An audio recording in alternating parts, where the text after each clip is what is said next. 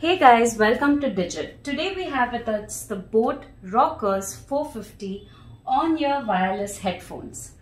So today we're going to be showing you how to connect these headphones to your smartphone.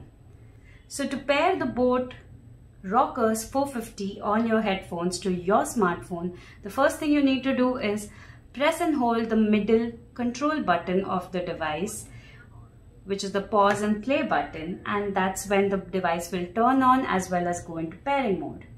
Now you simply go into the Bluetooth menu of your smartphone and you should find the Boult Rockerz 450 on the available device list. Another way to know that it's in pairing mode is to look at the LED indicator and see if the light is glowing blue and red.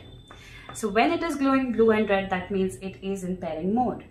So right now we're going to click on the Boult Rockerz 450 and enter pairing. So as you can see, we have the pairing prompt right here. It says pair with the Boult Rockerz 450. We're going to hit pair.